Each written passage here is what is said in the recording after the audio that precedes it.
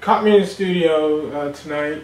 I wanted to give an explanation, I guess, on why it's taking me so long to finish this project. I inadvertently started working on two projects at the same time. So the idea I came up with is to have two CDs in one project. Everybody keeps telling me when it's going to be done, and then finally I just said it's done when it's done. For me, when I go to make a tune, what I like to do is have a storyboard in my head about the particular project, what I'm trying to say. And then there's another storyboard on the tracks or the songs themselves. So it just depends on what the groove is and what I'm trying to say. A lot of the music is going to have spoken word in it, so it's going to describe, you know, what's going on in that particular song.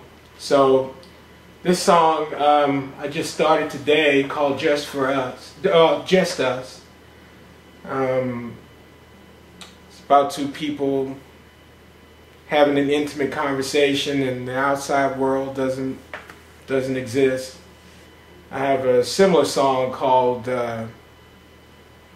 Time Outside of Life, which does the same thing, but in different kind of circumstances. But if we do this again, I'll probably talk about that particular song. This song, I haven't decided whether I'm going to lay down the keyboard. I can't play a soprano sax, so I use the software out of Logic, and then I'm not certain whether or not I'm going to get it, once I go in the studio to mix it, whether I'm going to get a live saxophone player to play the track or not. And then I can't decide whether I'm going to have this particular part laid and then have the bass behind it, or vice versa. So I'm in that process now about where I want the story to go and what the mode is of the song. So basically what I'll do, I'll lay down the groove, which I've done in this particular song. I'm using Logic software. I like the Logic software better. The processes are faster.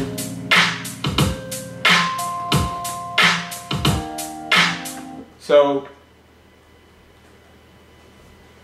I'll run through it, get an idea about what I want to do, and then I'll just ad-lib a little bit before I decide to record the track.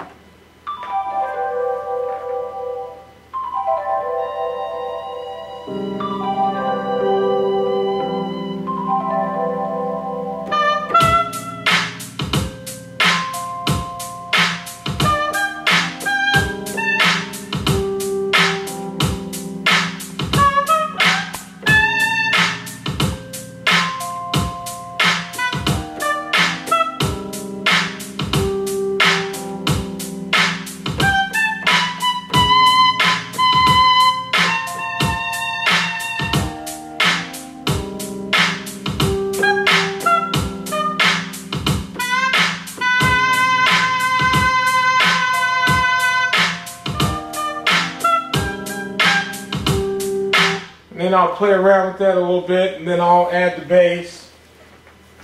And again, not really recording anything, just trying to see how the pieces will fit, you know, or how I want to tell the story. I've got a couple of basses, but this is my favorite. It's a Marcus Miller 4-string.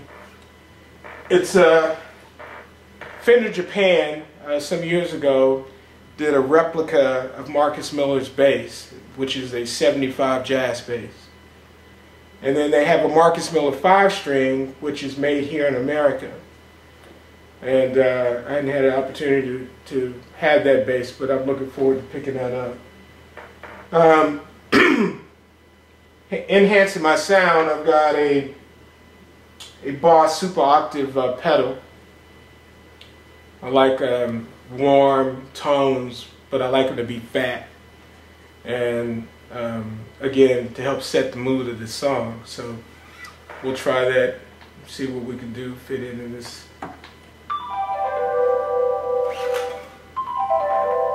Well, let's see. Okay, so we cue the bass. We should plug it in. Okay.